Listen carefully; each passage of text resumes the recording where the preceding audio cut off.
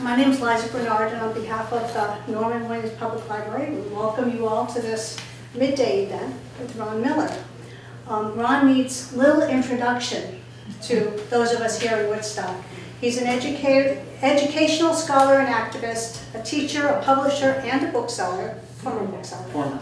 Not like you were. It's a good crowd. Community leader and philanthropist. He received a PhD from Boston University in American Studies, and he has taught at Goddard College and Champaign College, and he helped establish the Bellwether School in Williston. Come on in, I'm just doing the introduction.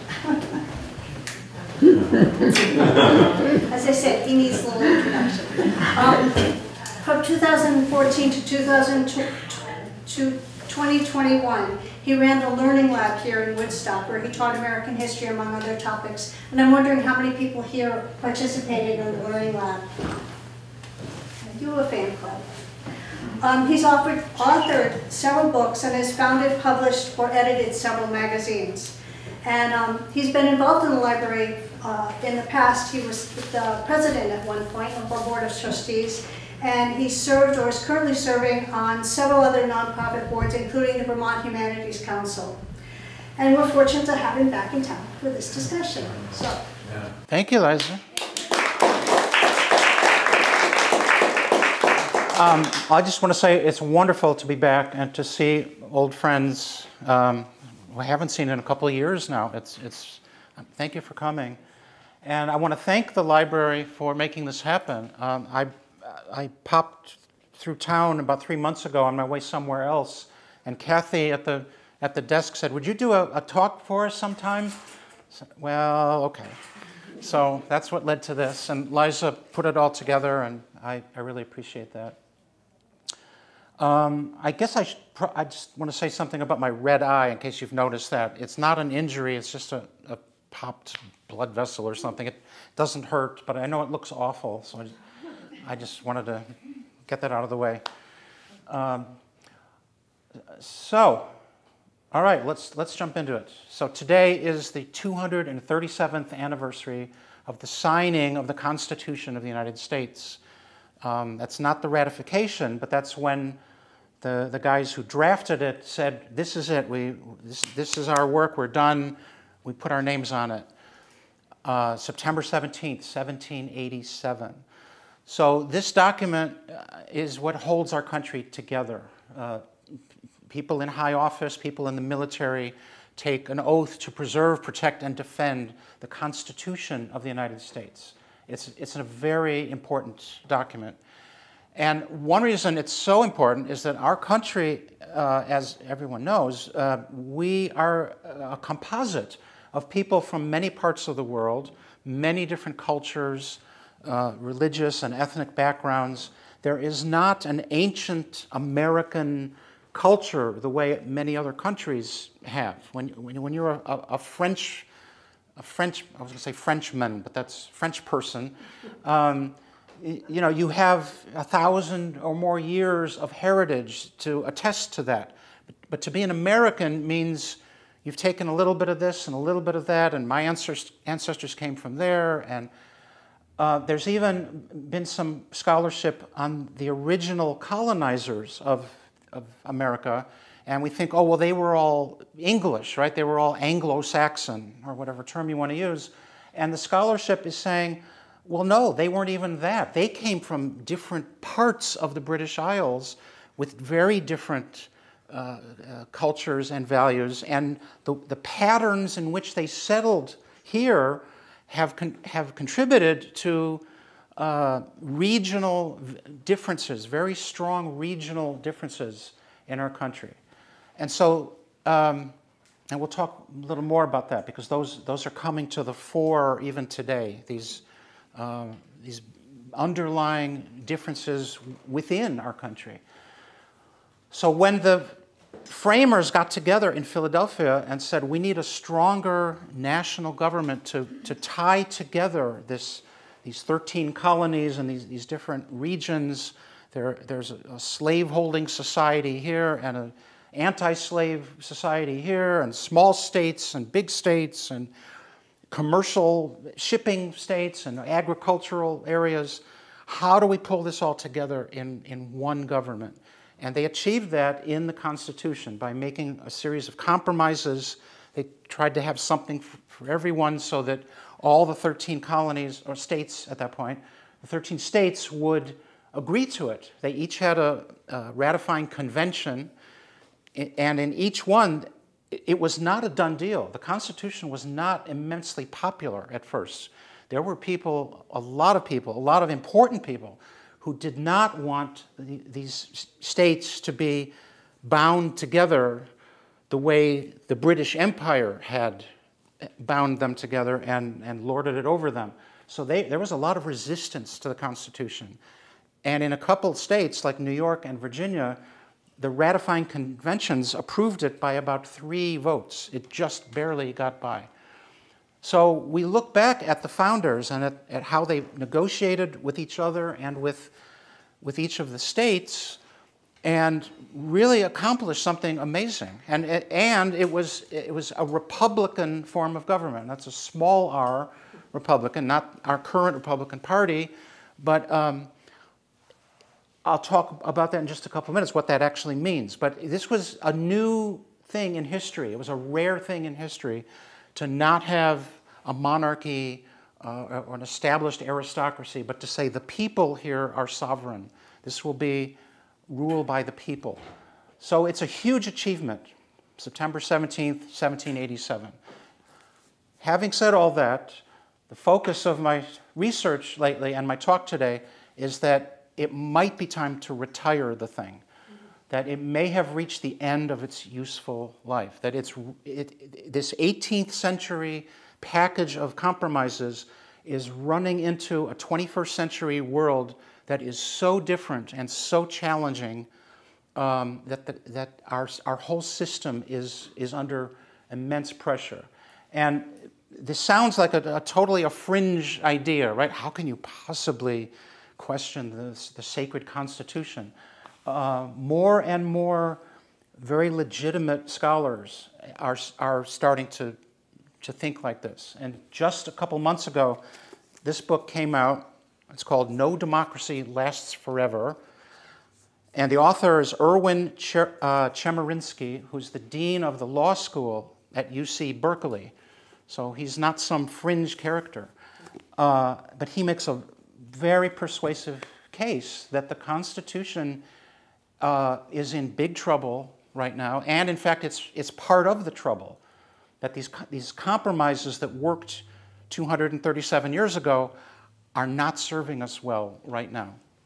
So what do we do about that? That'll be my next talk. But we'll talk a little bit about that. Chemerinsky has a few ideas about that.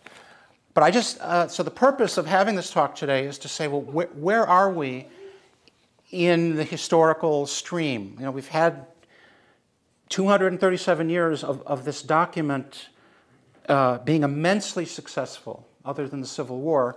It has been immensely successful in holding our country together. We still take an oath to it. It's immensely important. But as we look around at the world and at things in our own country, is it time to think a little differently about it? And really, that's all my only purpose today. I'm not going to go on a big campaign here. Let's get rid of the Constitution. That's not what this is about. Let's start thinking about it the way Chemerinsky is asking us to. That things are not looking very good. What can we do? So I'm going to read a couple of quotations from other scholars who are thinking along the same lines, just to give you a flavor of this way of thinking. So there are 2 political scientists, Tom Ginsberg and Aziz Huq, H-U-Q is his last name. In 2018, they wrote a book called How to Save a Constitutional Democracy. They were worried that things were not looking good. And here's just one sample of what they've said in that book. The U.S. has an exceedingly old and very brief Constitution. Being old and lacking an easy amendment mechanism, the U.S. Constitution does not necessarily reflect the learning of subsequent years and decades. It instead calcifies the mistaken assumptions and prejudices of a long-dead generation. The U.S. constitutional system's 18th century design leaves it vulnerable to the 21st century threat of democratic erosion, which is happening in many parts of the world right now. This isn't just an American problem. Americans would be deeply unwise to rely on the constitutional and legal infrastructure already in place to defend our democracy. So that's their warning from 6 years ago. A few years before that, another constitutional law scholar, I think he teaches at Georgetown, his name is Louis Michael Seidman. He came out with a book called On Constitutional Disobedience. He's basically saying we can have great respect for the Constitution, but let's not worship it the way we have been. We might need to start disobeying it. And why is that? So here's a passage from this book. He says, when the framers did their work, America was a small pre-industrial society huddled along the eastern seaboard. A large portion of the country's economy depended upon slave labor. Travel was arduous and treacherous. Communication beyond one's immediate environment took weeks or months. The framers knew nothing about nuclear weapons, mass production, multiculturalism, cell phones, professional sports, modern birth control, or global warming.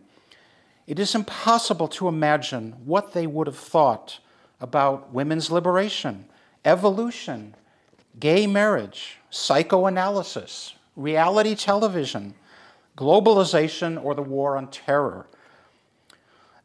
The sheer oddity of making modern decisions based upon an old and archaic text ought to give constitutionalists pause. They insist that we follow the commands of people who knew nothing of our problems and have nothing to do with us. All right, so these kinds of statements, they're shocking, right? They're a little shocking. But they're basically saying that we live in a different world than the Constitution's framers lived in, and we need to face that fact. Now, the argument against that is the Constitution is brief. Remember, that's Ginsburg and Hook said that it's an old and a brief Constitution. Well, you try to read it. I see you have a little copy of it. It's not really that brief. There's a lot there. But other countries have very, very explicit constitutions. They give all the details about what the government should do and not do. Ours is brief because it's open to interpretation. It's open to application, which is what our courts constantly are doing. So the argument is, it doesn't matter that it was written so long ago in a different kind of world. We're able to interpret it. It's the principles that matter. And that's why the Constitution has endured. That's a good argument, and let's hold on to that, because maybe we need to keep going that way. But what I'm going to talk about now is I think there are 7 different aspects of modernity, of the world in the 21st century, that make it difficult, make it problematic to even hold on to the principles in the Constitution. Not that the principles are wrong, but maybe there's a better way to implement them, to institutionalize them. So I'll list them first, and then I'll go into each one. So I would argue that our culture today has lost the sense of what the framers knew as virtue, Republican virtue, and we'll talk about what that means. Secondly, not only the rise, but the complete domination of partisanship, the loyalty and identification with one's party, with one's ideology, over one's loyalty to the country and to the community is a problem.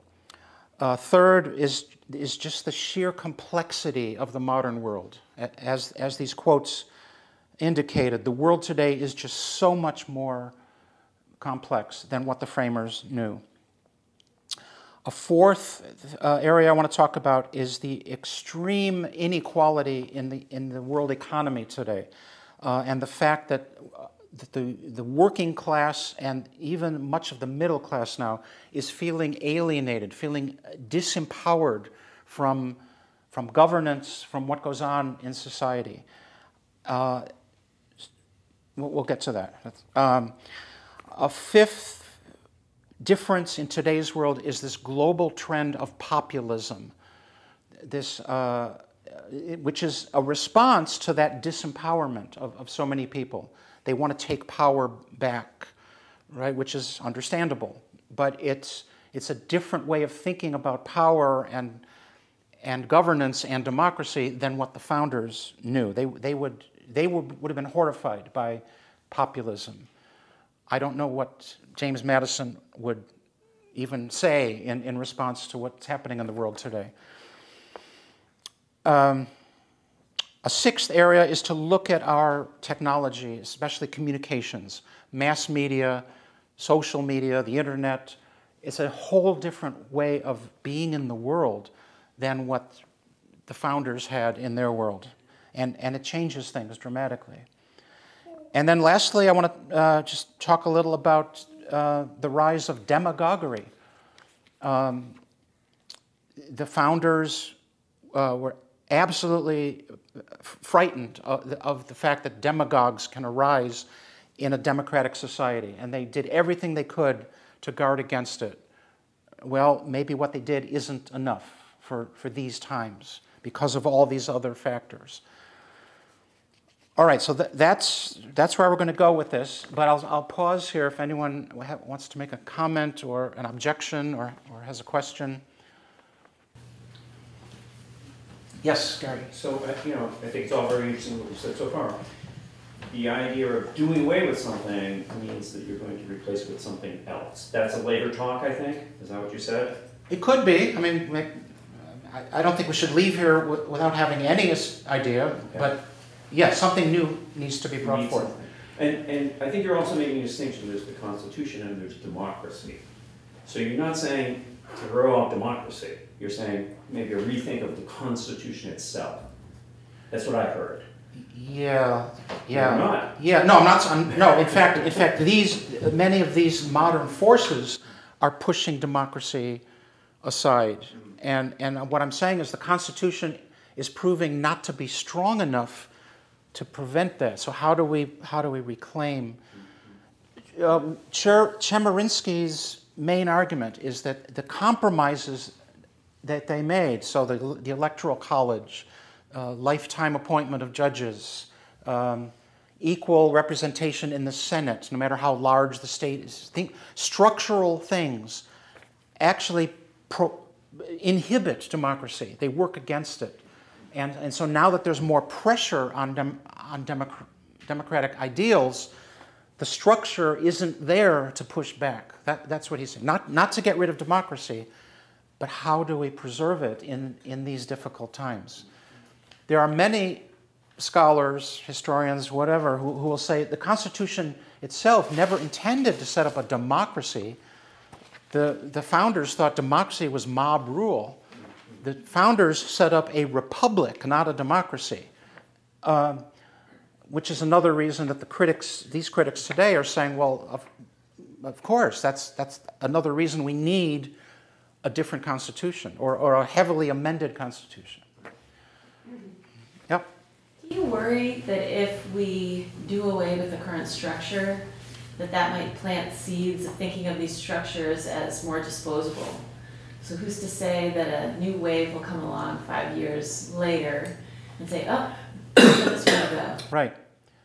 That's exactly the discussion that these guys, not him, but these guys 200 years ago had. And I think the most interesting part of that discussion was James Madison and Thomas Jefferson, who were allies and great friends, but they looked at constitutions a little differently. Madison, who was the primary architect of our Constitution, strongly believed you don't change it easily. You don't just toss it because this is the fundamental law of the land. It's got to be respected as as an anchor for our whole system.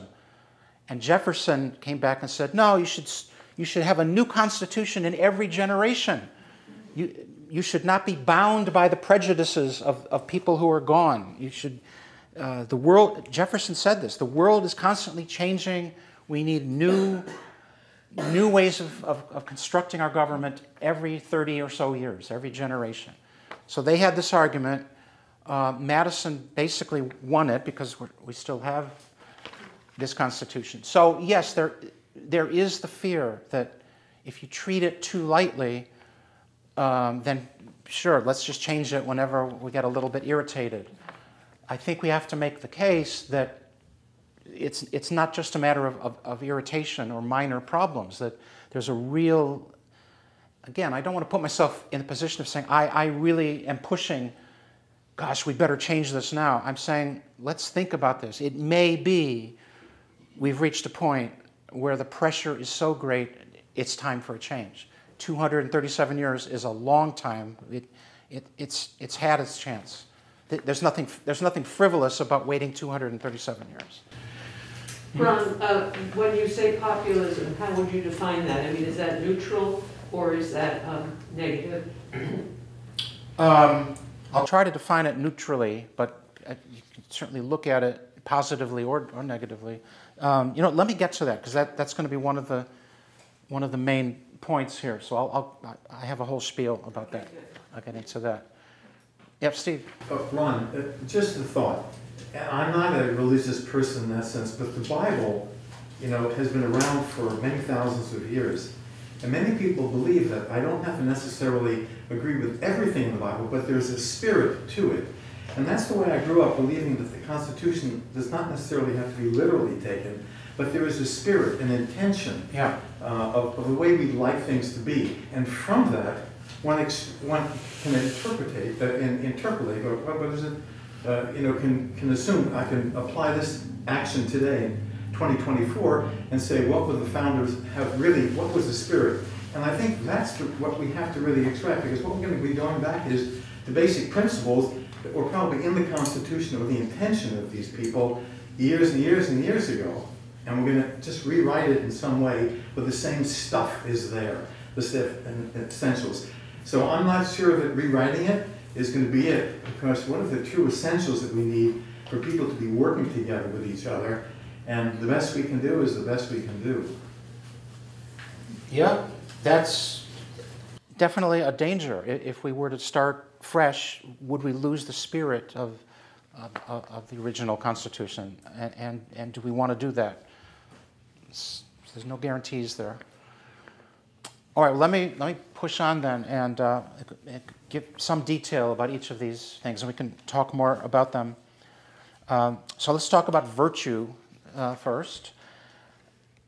So if you go back to 1787, and as I mentioned, the idea of a republican form of government where sovereignty is in the people as a whole and not in a king or an aristocracy or some inherited form of power. The people who studied republics historically, even back at that time, and James Madison was one of the leading scholars of ancient republics, they all assumed that a nation that wanted a republican form of government had to have a virtuous citizenry. If sovereignty is in the people need to be able to be responsible for it. In most places of the world at that time, it was just assumed that human nature is not up to that. Of course we need royalty and Plato and his philosopher kings and an aristocracy, right? Because the mass of the people, there's no way they can have the rationality and the disinterestedness to work together to govern themselves. It just won't happen. So the founders had to make the case, yes, we can make this work. And in one of the Federalist Papers, number 55, Madison himself wrote that there are qualities in human nature which justify a certain portion of esteem and confidence. Republican government presupposes the existence of these qualities in a higher degree than any other form of government. So we presuppose that human nature is capable of the virtues, and he used the word virtue, that can make this kind of government work. And in a second, I'll get to exactly what that means. But one more quote here from a historian named Drew McCoy, who wrote about Madison. He said, at the Virginia Ratifying Convention, Madison admitted that if his countrymen were completely lacking in virtue, as some pessimists claimed, the Republican cause was surely lost. Okay, so what is Republican virtue? Another historian named Gordon Wood, who has studied this topic very, very much in depth, said that public virtue is, quote, the sacrifice of private desires and interests for the public interest. Republicanism puts an enormous burden on individuals. They're expected to suppress their private wants and interests and inculcate disinterestedness. Precisely because republics required civic virtue and disinterestedness among their citizens, they are very fragile polities, extremely liable to corruption. Republics demand far more morally from their citizens than monarchies do of their subjects. So if you look at Madison and Hamilton and John Jay, George Washington, any of the guys, they were all guys, all white, right, all men of property. That's a whole topic in itself. That's for another day. But you look at any of them, they would have believed this about virtue, that you must put your grubby self-interest aside long enough to work for the common good, for the public interest. And that's the only way this Constitution or this government is going to work, is if people can do that.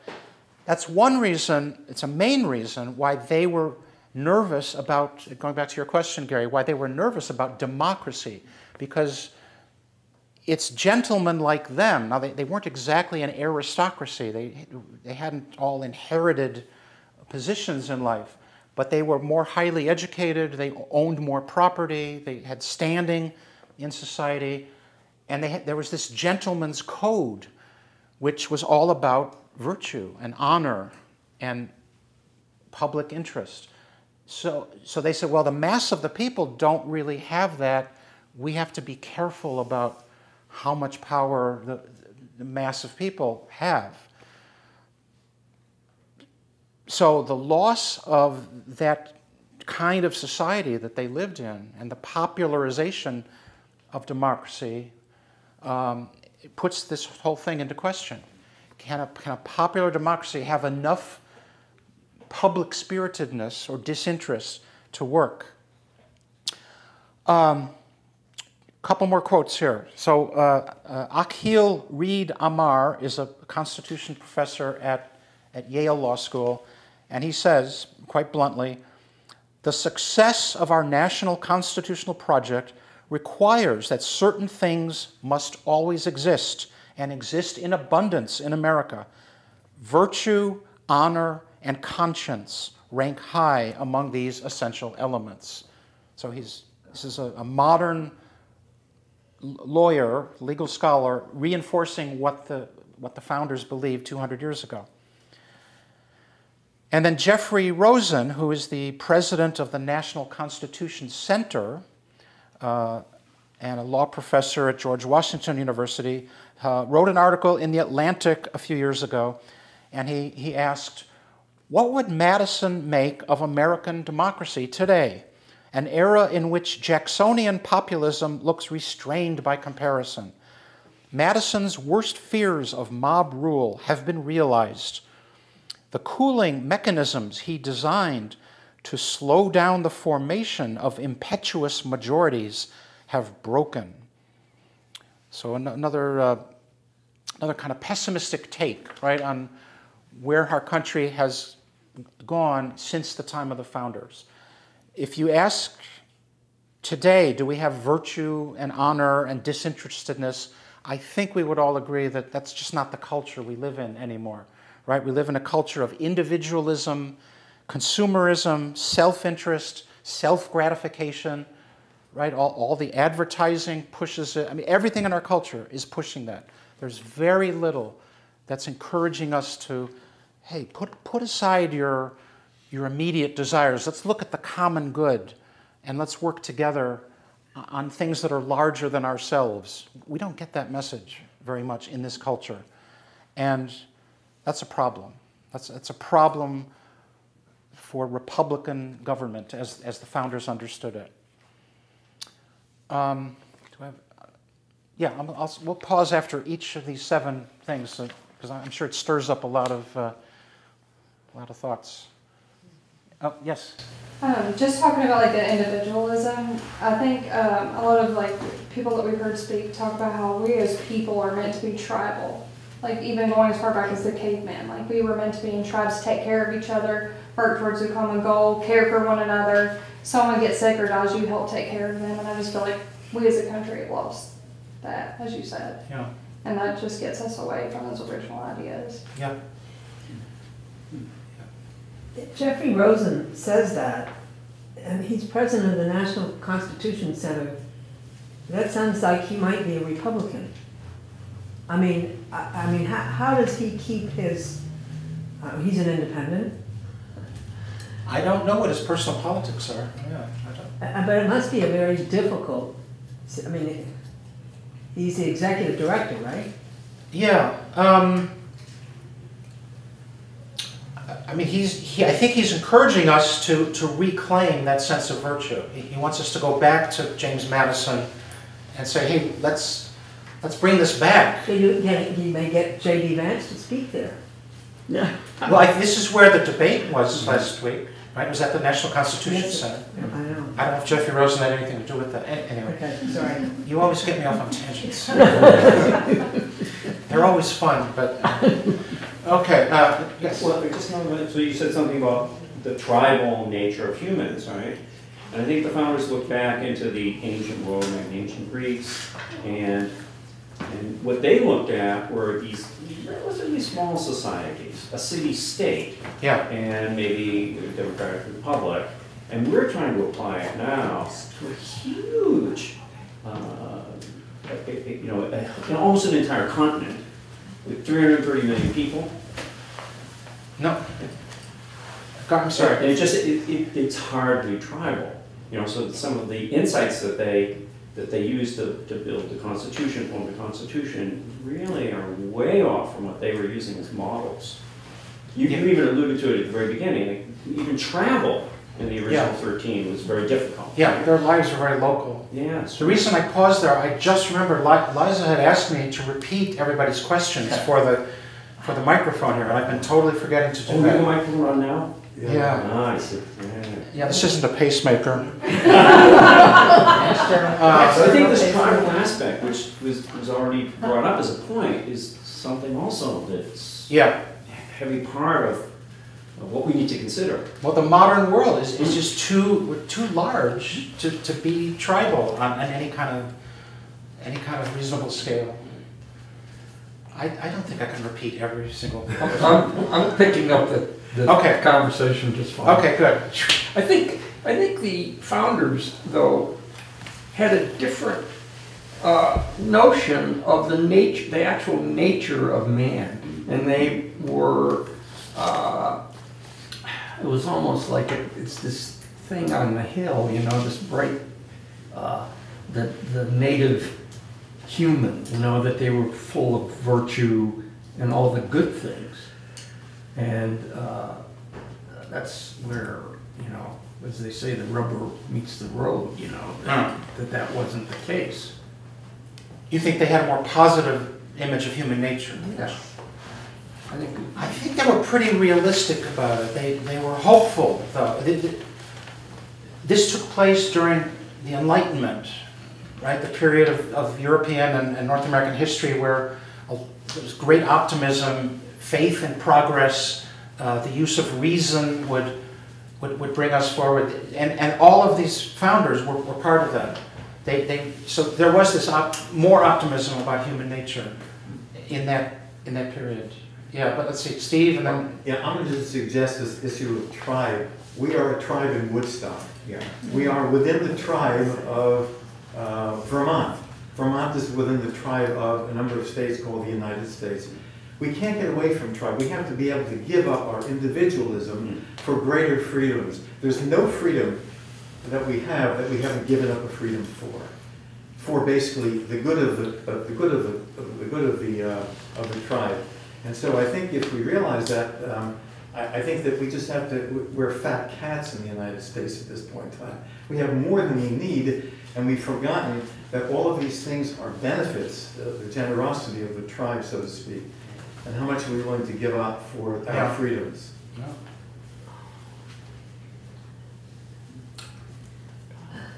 All right, should I go on? Yeah, go on. I mean, Right? I don't expect a reply. Yeah. To me, it's, whatever. Okay. Maybe Ron, I'll just make tiny comments still. Maybe in the mid-90s, I attended a lecture by Stephen Covey, and there's someone, I liked his book, The 7 Habits of Highly Successful People. He talked about character and the loss of character, and I think it's a little bit the same thing now. Character, yeah. Yeah, his whole presentation was about how we've lost this important characteristic where we think of others, and we give up something of our own, personal gain for the gain of the community. It was a fascinating lecture. Yeah. Go ahead. But of course, if you look at it the other way around, I don't know, it's nice to pretend that they were really interested in virtuous thinking of the good of others, but these were slaveholders. So it's not that impressive to me. I don't think even if this was their ideal, they weren't really following what they were hoping humanity would achieve themselves. So was it doomed to begin with? I don't know. It's hard to reconcile that. They didn't live that life, you mean? Right, yeah. So it's sort of we weren't great back then. We're not great in a different way now. But was it ever realistic to expect this of humans? Yeah, that's a great point. But by the way, Ron, on that same point, I think, so your view of who would vote, you did a lecture on that once, who gets to vote, and not a lot.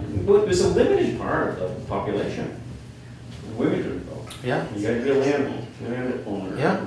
Yeah. Black people couldn't vote. So they had these great ideals, perhaps, and didn't walk the walk. There are definite gaps between. Well, remember who they were. Our leader just told us who they were. Leader? And they're still here.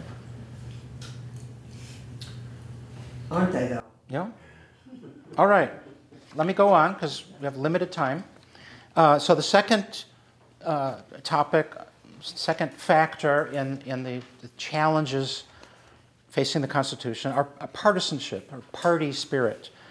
So we'll quote George Washington on this. In his farewell address as he was leaving the presidency, he said, "Let me warn you in the most solemn manner against the baneful effects of the spirit of party.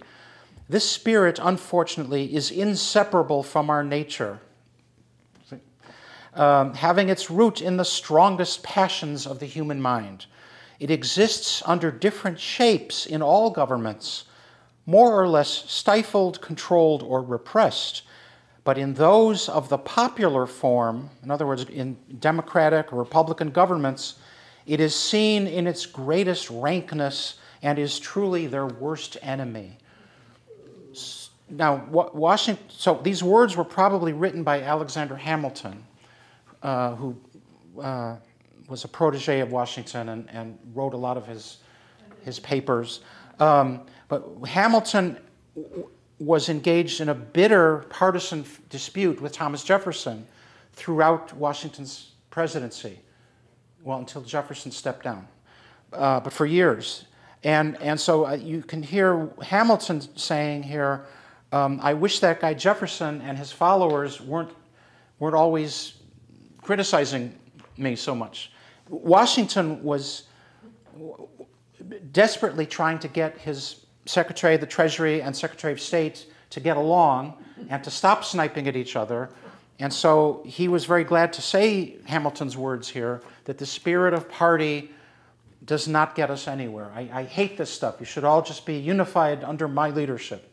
It's basically what Washington is saying. But it was, again, it comes back to reality and ideals, right? So they all believed that the spirit of party was a terrible thing and we should avoid it, while they practiced this kind of bitter sniping among themselves. But at least they said, ideally, we really want to get away from the party spirit and political parties. We want there to be a common interest, and you've got to put these disputes aside as much as possible. They may not have lived up to that, but they believed that.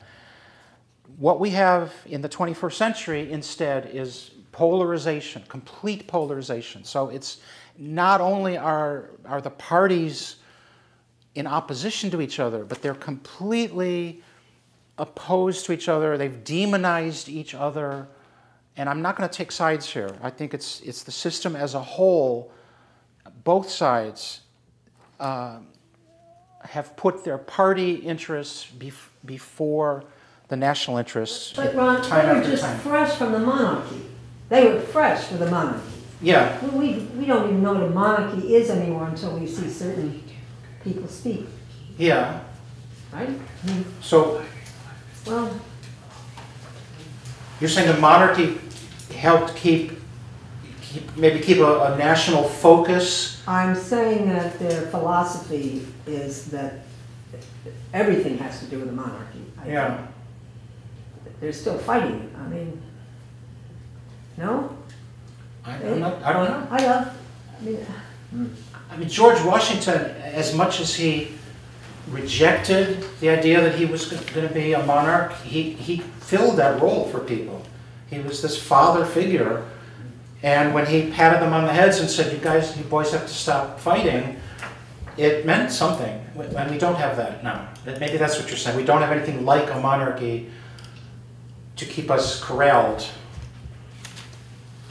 Or he's trying to say it was the threat of going back to a monarchy that enabled this spirit. Uh-huh. Could be.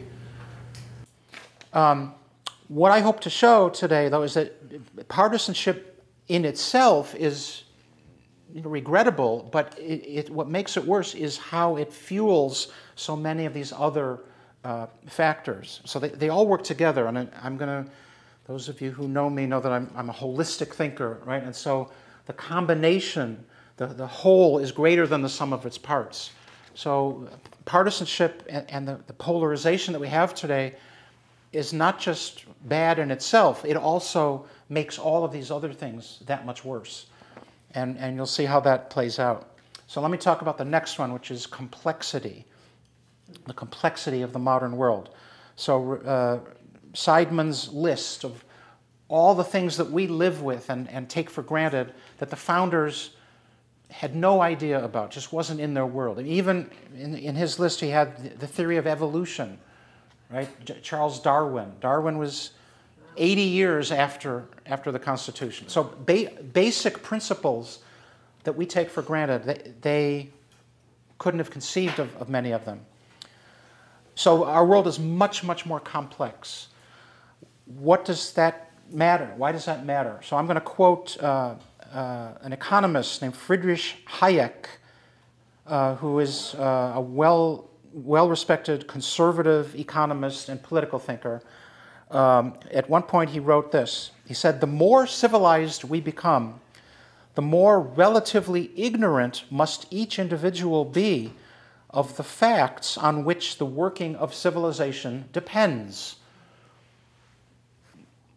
Right? So we have our own little spheres that we work in. Maybe we're very good at what we do, but no one of us has an understanding of how all these systems in the world work.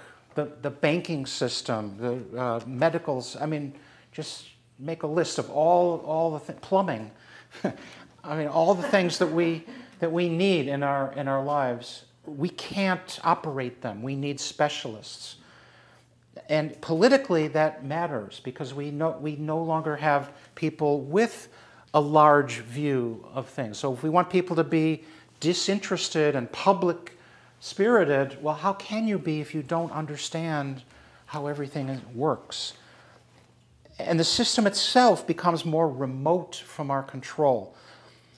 So here,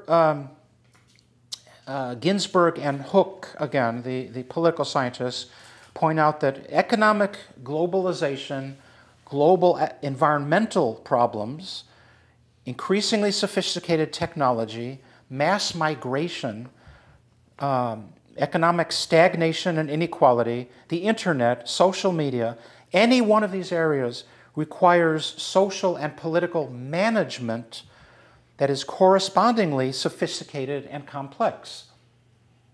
I mean, think about the climate change, right? How are we going to reduce carbon? Well, each one of us maybe can stop driving, stop flying, or whatever. But if you're talking about the whole system, how do you change a whole energy system? Well, Sustainable Woodstock will do it, right? It's so big and so complex and so interlocked that you need United Nations agencies, you need treaties, you need global conferences to even look at the scope of these things. And so Ginsburg and Hook conclude that the complexity of modern governance requires autonomous bureaucratic capacity insulated from political control at the day-to-day level. Another shorthand term for this is the deep state, right? So bureaucratic, untouchable agencies and organizations that have the expertise and the resources to manage these complex systems, you as a voter or even your community, you have nothing to do with that. You have nothing to say about that. And you really can't, because these are the people who have their hands on the levers. I mean, not that they can control everything either. Things are out of control. But that's the level at which we're working. So power is increasingly concentrated in bureaucracies and non-democratic agencies, central banks, the Federal Reserve, right? We don't decide anything about the money supply or interest rates. That's what is it, 7 people on the Federal Reserve, whatever the number is, right? You've got 9 Supreme Court justices. You've got the Securities and Exchange Commission, right? You've got small handfuls of bureaucrats or other unelected people making these huge decisions. So Ron, would we include lobbyists in that? That was the very next word in my notes. Yes, lobbyists. Lobbyists and powerful special interests have a disproportionate influence on policy because they're on it all the time, right? The lobbyists for the, I don't know, pick one at random, the American Rubber Institute, if there is such a thing. They know all about rubber production and the economics of it, right? And they're in Washington talking to the policymakers all the time. And as you said, sometimes they even write the laws themselves, right? So we don't control the lobbyists. So there's another political scientist whose work I really like. His name is Yascha Mounk, M-O-U-N-K. He's originally German, but he's in the US now. I think he's at Harvard. He wrote an excellent book on populism, which I know you asked a long time ago, but we'll get to what populism is. He says, politicians seem less and less able to govern an increasingly complex world. We live in an era of radical uncertainty. The people's ability to influence politics has been drastically curtailed. For example, judicial review, the Supreme Court deciding what's constitutional and what's not, takes many issues on which ordinary people have strong opinions. It takes them out of political contestation. Right? The Supreme Court has decided you can go talk to your representative or your governor or whoever till you're blue in the face, but the Supreme Court has decided, and that's the end of it for now. Complexity, therefore, is disempowering and it's anti-democratic. So it's totally understandable that around the world today, not just in the US, populism is on the rise. People feel disempowered by these, well, by the deep state, right? These non-democratic agencies and bureaucracies that are making the decisions. And they push back against that by wanting to take that power back. And it's all because the world is so complex. Well, it's not all because of that. It's the way the power structure has responded to that, but it starts with the complexity of things. Okay, quick, yes? The one unifying thing that makes you feel that there is hope is that there are existential crises if you believe in global warming. That we can no longer say, it's your problem, it's your problem, it's your problem, but we have to get together. Because otherwise the individual tribes will never get together with as one tribe to save the world. Yeah. And I think that's one of the ways we can look at this. We're always looking for it. What do we get out of this individually versus can we get greater freedoms like clean air and safety for our children and whatever by giving up something? And at this point in time, countries and individuals are not willing to give up something for the greater good, except now we have that existential crisis, global warming. Thank goodness for global warming. It makes me think of Ben Franklin's famous comment during the Revolution: if we don't hang together, we'll all hang separately. Any other comments before I go on? Okay, you have nothing simple to say about complexity? I will say, it's interesting, I don't know just how relevant this is, but something you were saying made me think about how the people we have elected democratically aren't governing the way they should, and a part of that, I think, seems increasingly they're on the phone or writing letters trying to raise money. So the fact that the influence of money on politics, certainly in the last 30 years, has taken our democratically elected officials away from their official duties and their fundraising all the time. So it seems to me that if money were taken out of the equation, they'd have a lot more time. They pare down their schedule. They hardly meet anymore. In the two houses, and it's like, well, if you take that away, then they have a lot more time to actually pay attention to the issues and learn more about things, and maybe get the lobbyists out more. I don't know. Because they've abdicated their responsibilities by just wallowing in the money. Yeah, that's part of the picture for sure.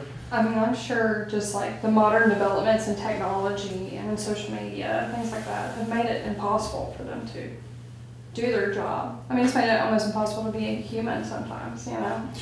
So, I mean, they have to work against that every day or try to work with it and make it a part of the greater good. But there's so much evil in it that it's hard to I'm going to get to balance that. That's a big one. I'm going to get to that. Yeah. But I just, go ahead.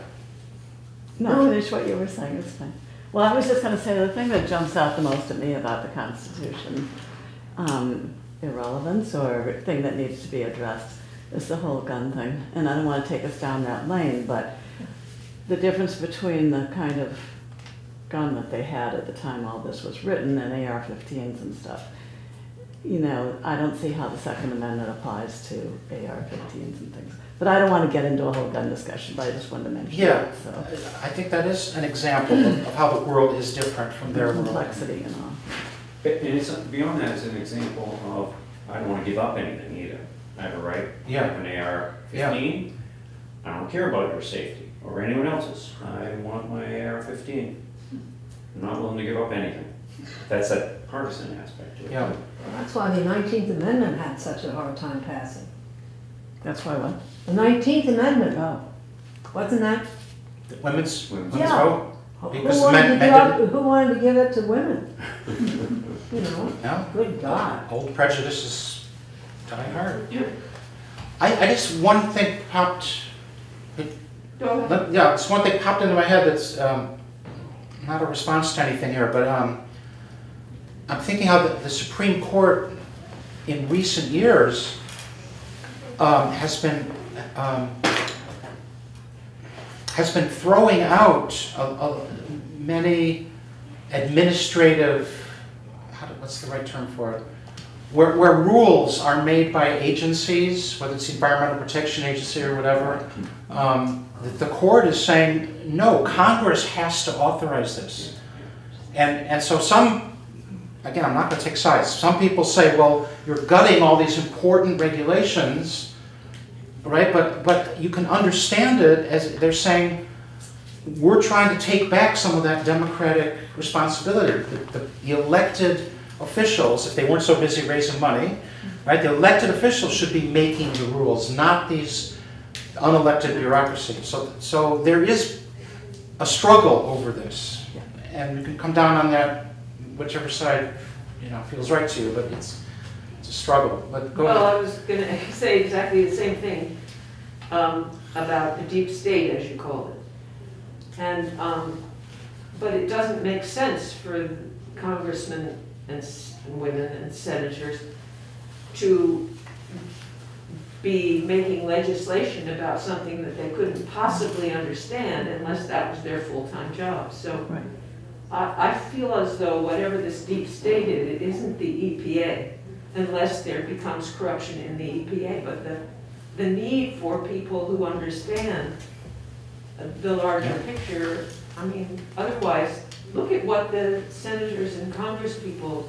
would do if they had more power. I mean, my God. I would rather trust a bureaucrat, I guess, in that. Okay.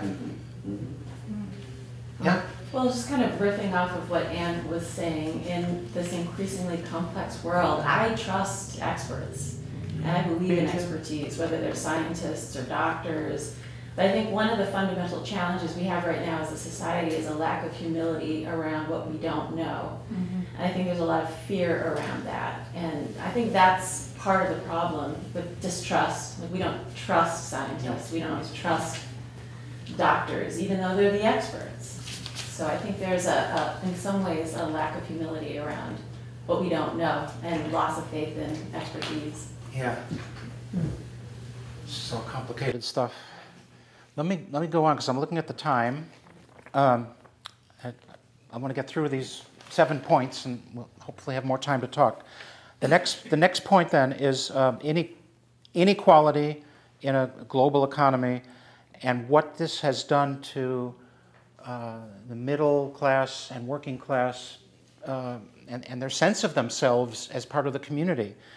So Madison, in particular, among the founders, had emphasized this Republican theory that the widespread ownership of property was essential for a Republican society, right? So we like to criticize the founders and say, well, they only wanted property owners to be able to vote. The flip side of that is they wanted everybody to be property owners. They didn't want there to be an underclass that was permanently excluded. So their vision was a spreading of, and maybe not all of them. Madison and Jefferson were on the, if you want to call it, the left side of that generation. Madison, not quite so much, but they wanted to spread the wealth to some extent. Jefferson pushed through the Louisiana Purchase, for example, because he wanted all of this land for people to be able to have a fresh start and to own land. He said that's the basis of a government of the people, is when the people all have a stake in the world, in their society. Incidentally, this is also where Abraham Lincoln was coming from, and the rise of the Republican Party in the 1850s was all about, they called it free soil, free labor, free men.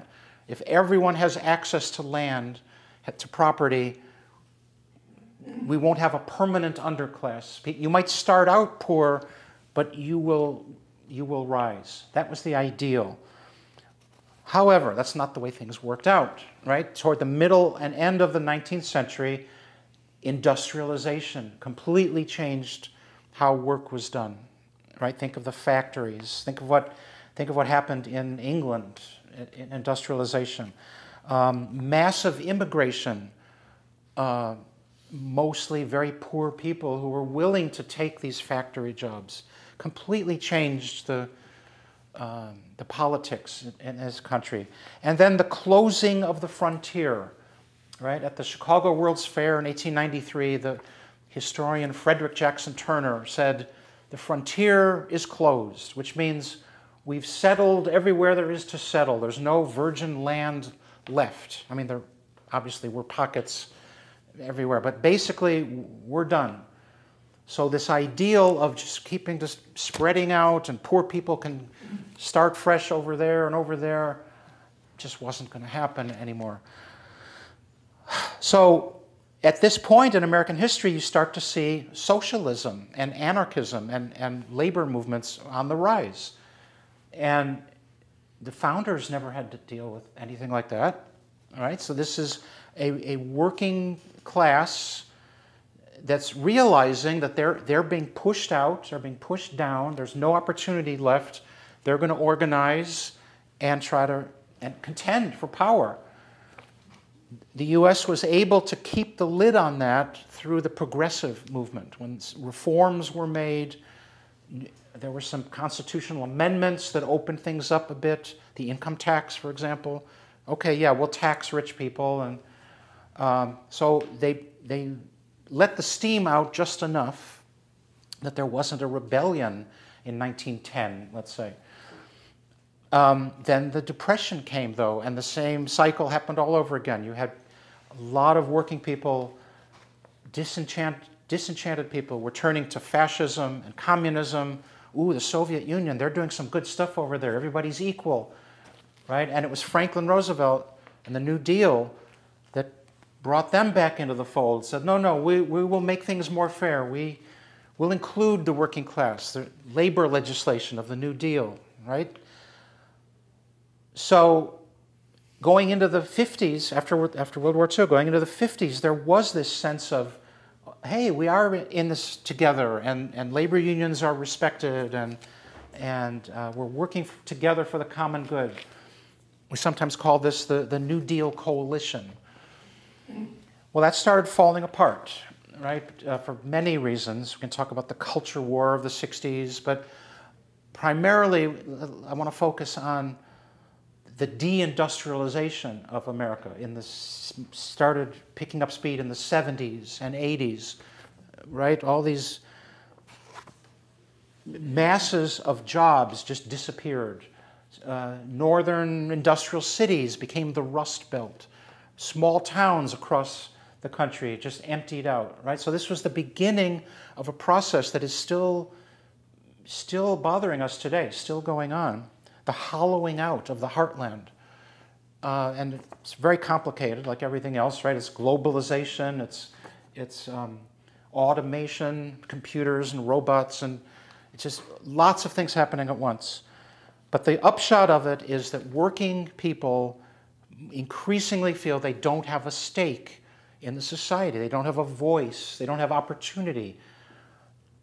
I'm not going to go deeply into this. I mean, you know what I'm talking about. We could talk about deaths of despair and opioids and a whole bunch of stuff. But the important point is that you have an alienated group of people, which the founders realized if we ever have an alienated class in America, we're in trouble. Our Republican form of government is not going to work if there isn't widespread ownership, widespread buy-in. So again, you look at I still haven't defined populism, sorry, but you look at the populist movement, you look at people who are so enthusiastic about Trump and the Republican Party. This is where they're coming from. They say, we've been pushed aside, we've been left out, and we're just not going to stand for that anymore. Let me skip through a little bit of this. Let me go back to Yascha Mounk. He describes this very well. When people lose high-paying unionized jobs, they do not just lose their footing in the middle class. Rather, they also stand to lose a whole set of social connections that structure their lives and give them meaning. As an earned identity slips out of their reach, right? And a person who's working working hard for a living and making it, and has a community.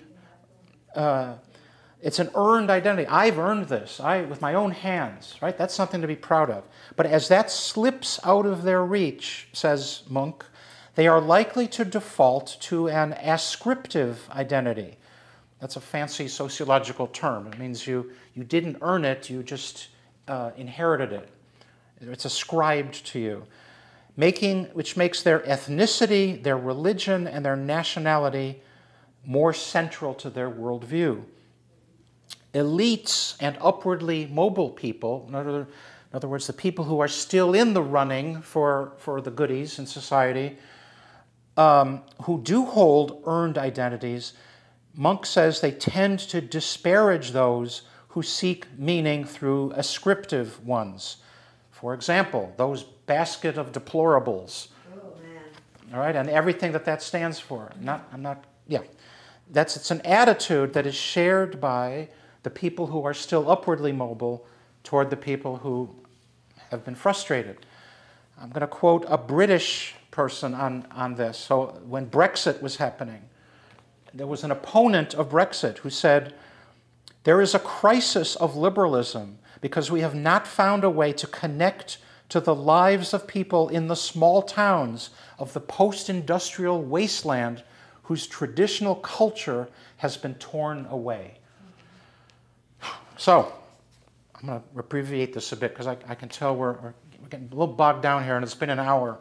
But I think you get the point here, that there's, if the Republican form of government is about all of us together with common interests and working together, the fact of a disillusioned and disrespected chunk of society, maybe half of our society at this point, is a danger signal. It's just not going to work. Okay, now we get to populism. What is populism? All right, let's start with what liberalism is. Liberalism is the rule of, it's not like liberals and conservatives, because conservatives come from liberalism ultimately also. It's the rule of law, respect for individual rights, protection of minorities, civil liberties. The framers didn't use the term liberalism, but this is what they were after. It was a liberal political culture. We have assumed that liberalism and democracy go together. Liberal democracy, right? Anything else doesn't work. Yascha Mounk tells us that populism is splitting them apart so that you now have illiberal democracy. So you still want the people to rule. You want the majority to rule. So it's democratic. But you no longer are so careful about the rule of law or protection of minorities or individual rights. If the people's will wants something, they should have it. So you look at historical figures like Andrew Jackson. That's what he was all about. Right? The people rule here, and if we have to push aside some technicalities, well, so be it. That's populism. It's a rejection of elitist liberalism.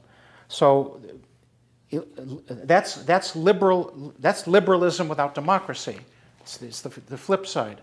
So people with wealth or education or influence, and it goes back, what was the word you used about experts are, you had a good word.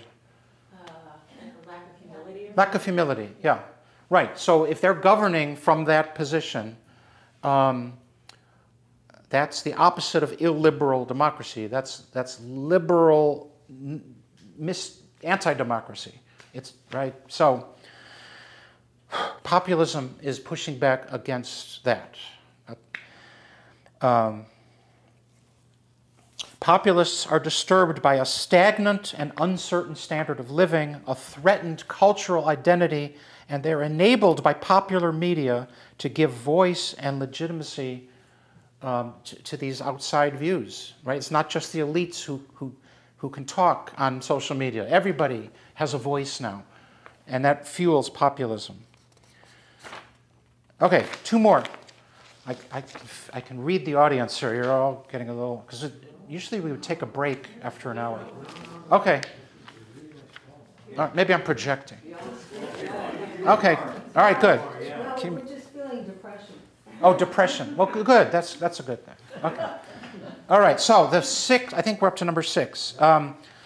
Communications media, I think, is a huge, huge disruptive force right now. We can go around and around circles saying how it empowers people. The revolutions in the Arab Spring or the Eastern Europe in 1989, it all happened because of technology. People could communicate with each other. That's great.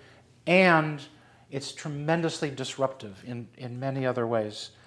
So we'll go back to Jeffrey Rosen from the National Constitution Center in that Atlantic article, 2018. He says, newspapers of the time, the late 18th century, while often highly partisan, were also platforms for elites to make thoughtful arguments at length. That's an important phrase there, thoughtful arguments at length. Madison believed that the enlightened journalists, who he called the literati, would ultimately promote the commerce of ideas. He had faith that citizens would take the time to read complicated arguments, which is why Madison and Hamilton and Jay wrote the Federalist Papers. Those were newspaper articles. They were opinion pieces meant to be read by the voters to support the Constitution. He had faith they would take time to read complicated arguments, allowing level-headed reason to spread slowly across the new republic. This is Enlightenment thinking, right? Then Rosen says, in 2018, it was still called Twitter, Facebook, and other platforms have accelerated public discourse to warp speed, creating virtual versions of the mob. Inflammatory posts based on passion travel farther and faster than arguments based on reason. Rather than encouraging deliberation, mass media undermine it by creating bubbles and echo chambers in which citizens see only those opinions they may already embrace.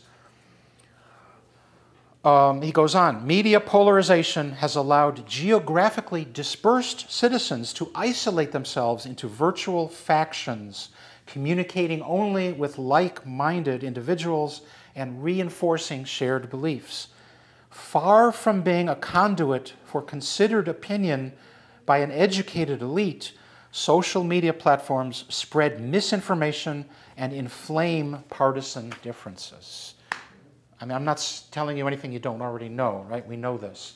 But this is significant in evaluating how is the Constitution doing in this world. The Constitution can't keep up with this. The Constitution, the Republican form of government that the Constitution represents was meant to thrive on slow deliberation, on rational conversation, on sharing of ideas back and forth, a commerce of ideas. And we've lost that. It's awfully old-fashioned. Yeah, well, sometimes old things are good. Okay, that's all I'll say on that. I mean, that's pretty self-evident, I think.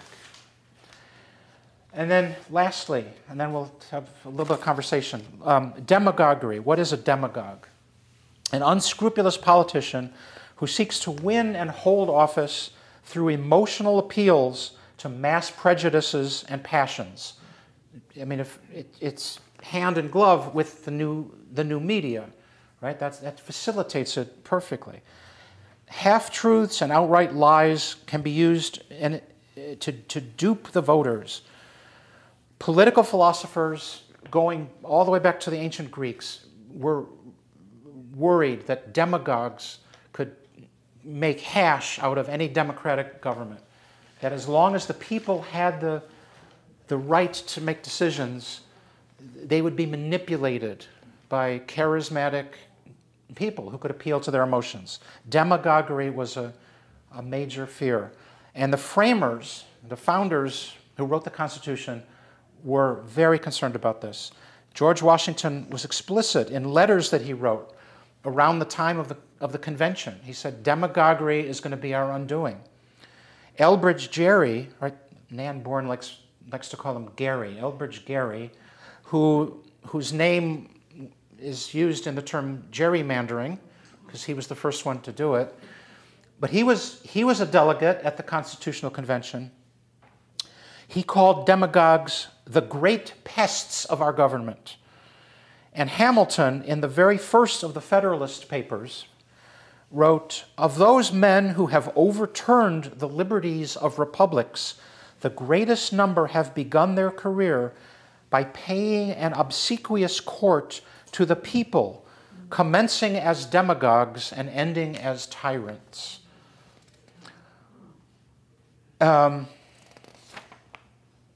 One more quote, and then I'm done.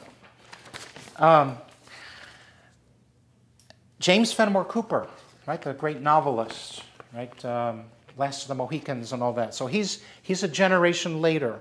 He's writing in the 1820s, 1830s. This is the time of Andrew Jackson and the rise of popular democracy. So the ideal of Republican virtue and calm Enlightenment debate is giving way to an early form of populism in the 1830s. And Cooper is very concerned about that.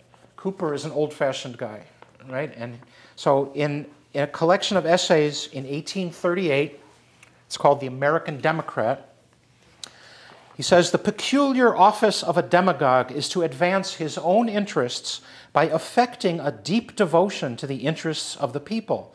The demagogue always puts the people before the Constitution and the laws." Right? So think back, this is illiberal democracy, right? So the majority of the people are going to get their way whether or not the Constitution and the laws or minority rights, those don't matter. It's the will of the people. The demagogue always puts the people before the Constitution and the laws in the face of the obvious truth that the people have placed the Constitution and the laws before themselves. Well, maybe in 1838 you could still say that. So here we are. We've got these. Say that last sentence again. The last sentence? What you just read and then said maybe. Yes, the demagogue always puts the people before the Constitution and the laws in face of the obvious truth that the people have placed the Constitution and the laws before themselves. That's when you swear the oath to the Constitution, right? Or the Supreme Court hands down a ruling and you say, oh, okay, that's it. That's the law of the land. A populist or a demagogue says, no, it doesn't have to be. Not if you want something different. I'll make that happen for you. All right, we've got 10 minutes for comments or questions or toss the bum out or whatever. Yes? I wonder, in all of this reading that you've done with this new thinking, does anyone talk about the human being's interior life and this need, certainly I feel it, I'm sure everybody in this room does, to know the truth about something. It feels as though the truth, which will set us free apparently, it's gone. It's not even in the conversation. Yeah. So when you say both sides and that we're all doing this, I feel as there's a big difference between the people on one side and the people on the other, and that is that the truth has been sacrificed. They don't believe in the truth, whoever. I mean, Well, no, but I mean, you know whether you're lying. Yes. Well, you know whether it's true that the Haitians are eating cats and dogs. And it doesn't seem to make any difference. Yeah. So that's the part that just has my head reeling. Yeah, that's a big topic. I don't know where to start on that. You have to. Did you want to address this? Or you want Yeah, I have a thought on it. So, good thinker today that I deeply respect is Noah Harari, and he examines how we communicate with one another. He specifically addresses this idea of truth. And I might add a little bit of my own thought here, like your truth may be a little different than my truth. So we both see the same thing, we believe we're looking at it, and we believe that our thoughts about it are accurate, but mine may be a little different than yours. So that's one aspect of truth. What Harari talks about, though, is that truth is so expensive. If you want to know about what's going on in Springfield, Ohio, and really understand it, maybe you should go there. And maybe you should walk around Springfield, Ohio, and talk to a lot of people. Now, we would never do that, but journalists might do that. Or are we just taking some simple thought that, Trump says in a debate, and some people run with it, and some people are totally opposed to it. So Harari will say that truth is very, very expensive. We have to do research. We have to fact check. We have to think about it. You have to maybe go there. You have to get a lot of input. On the other hand, a falsehood or a story or fiction is easy. I'll just make up a story. I don't have to fact check anything. So we're having a hard time as a society understanding what is truth, what's real, what's not real. And it's a bit of a problem for sure. Yeah. I think I'd also say, just very briefly, if you look at these other factors of social media and the complexity of the world, that makes truth hard. Mm. Right? The truth gets more and more expensive the more complex the world is. Correct.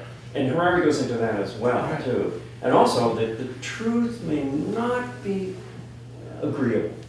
Yeah. And people will avoid this thing that's less agreeable in favor of something that is more agreeable. And maybe this more agreeable thing is that, hey, I want to believe that the Haitians in Springfield are eating dogs and cats. That makes me feel good. And one more piece among these 7 things. If you think about this alienated, I don't even want to call it working class anymore, but half the country is alienated, right? They're starting from a different framework as the other half.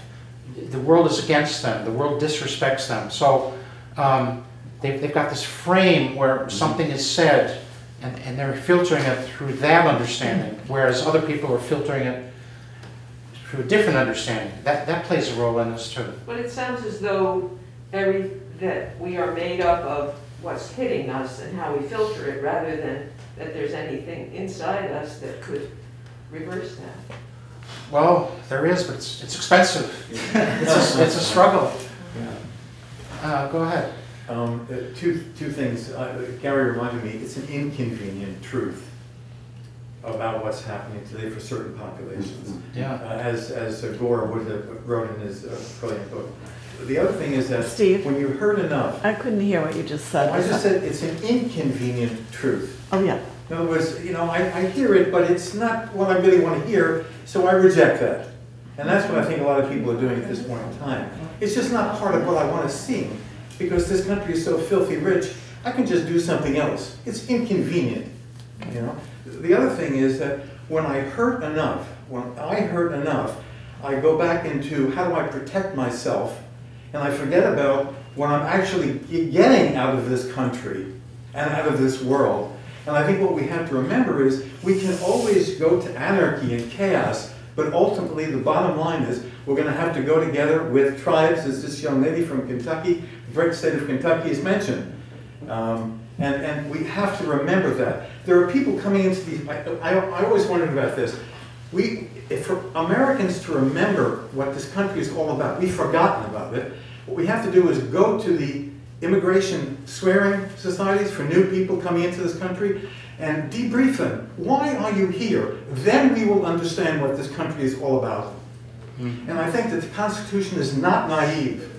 There are principles here that are being distorted now to figure out problems that inherently in the Constitution is a spirit of how we can get along as people. I would not get rid of the Constitution. I would go over it word for word and say, what was the intention and how do we bring it back to that point? It would go back to what the real truth is and what they felt. Sorry to go on, but... Okay. Does anyone have an idea what the new Constitution should look like and who might prepare it?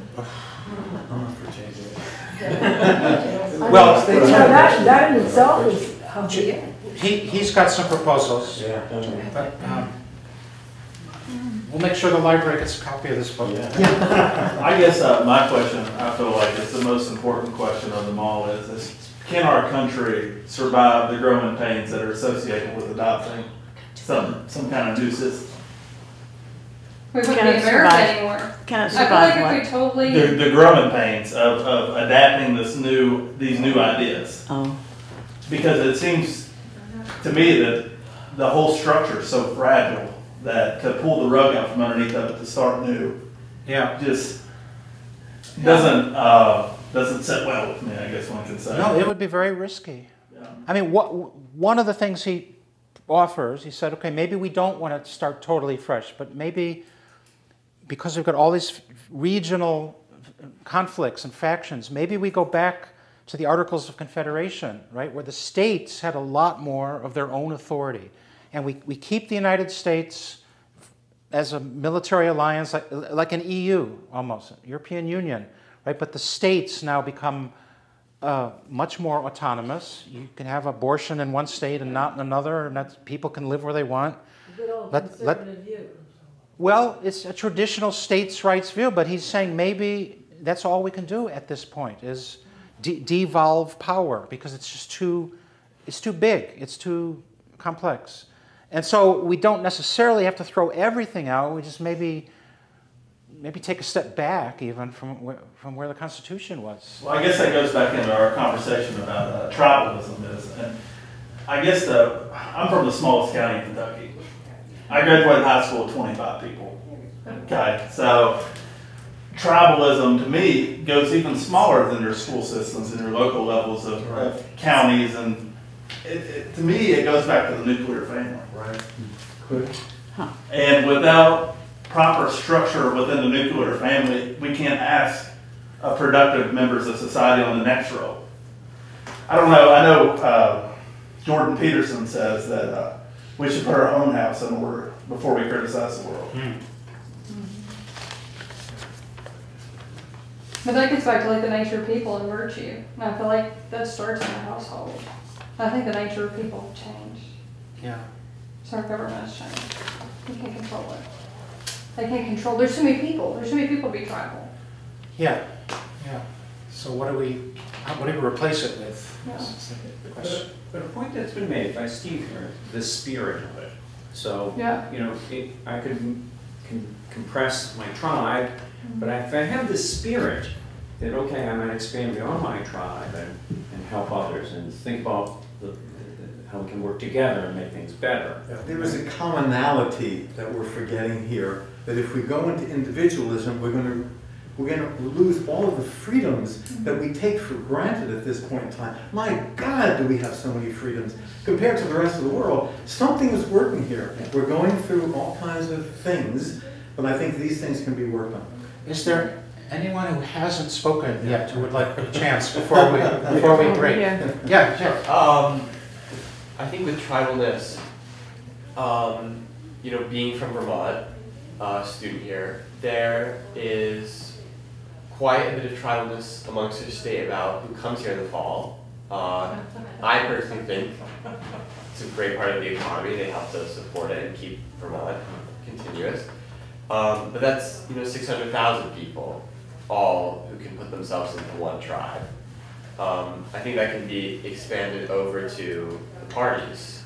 As we get more and more partisan, people will often find themselves more tribal to their party. And I think with tribalness, it's not necessarily that you need to belong to that tribe and stay there the whole time, but that tribe can be a part of your identity.